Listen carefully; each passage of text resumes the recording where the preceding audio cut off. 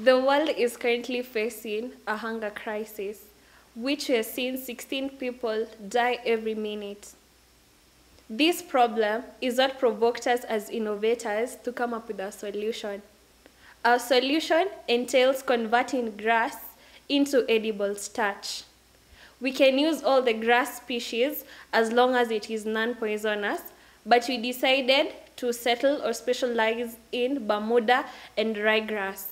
This is because it is drought resistant, flood resistant, and it only takes 2 months till harvest.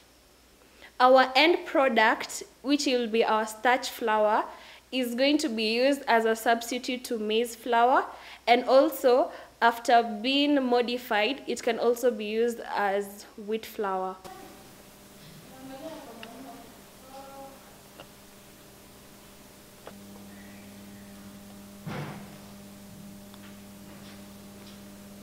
Faith to add the else is the inside.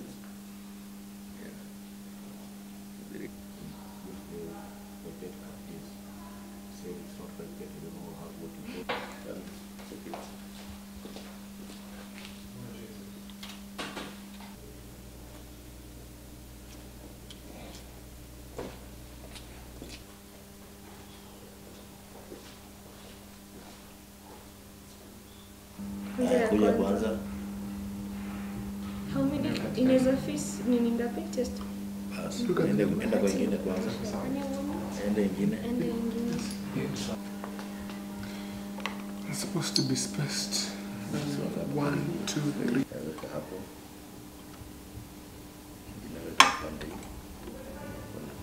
After harvesting the grass, we wash it to remove impurities. After washing it, we dry it. After drying it is when we grind it into becoming a powder. After grinding it is when we add our enzymes. After that, we put it in the reactor. After the reaction has taken place, we remove it and put it in the centrifuge, whereby we are going to separate the starch from the solution. After that, we put it in the oven for drying it. After we take it out, we conduct a test for starch to confirm if it is starch. After we've done the confirmation, we now add more nutrients to fortify it.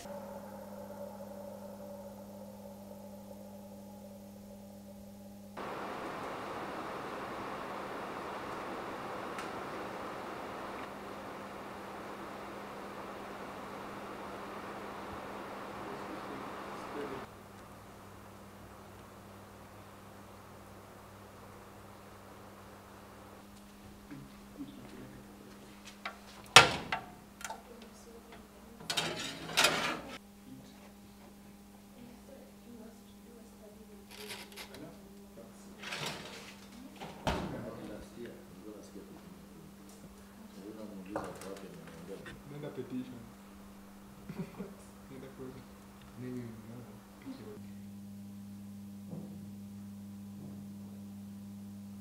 Western. Yeah. Edgar. Mind.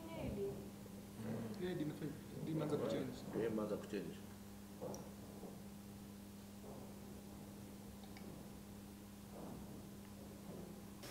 We have already tested our product in the university laboratory and we have confirmed that it is fit for human consumption. We are now awaiting clearance from the relevant authorities before we start mass production. The cost of production of 1 kilogram of our flour is $0.19 US, and it is going to retail for $0.3 US.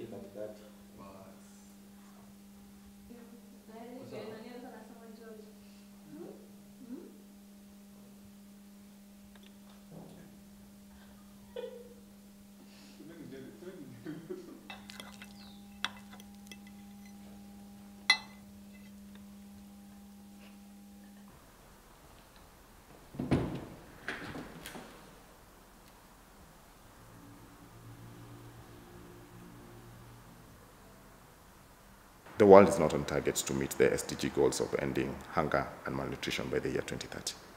And that's why it's very encouraging when you see such innovation from students, especially these ones who are now converting grass into edible starch. If you look at global trends, you'll see that meat is also being produced in labs. And that's why, for me, I think it's very important that such research and innovation is encouraged, because potentially this could help end global hunger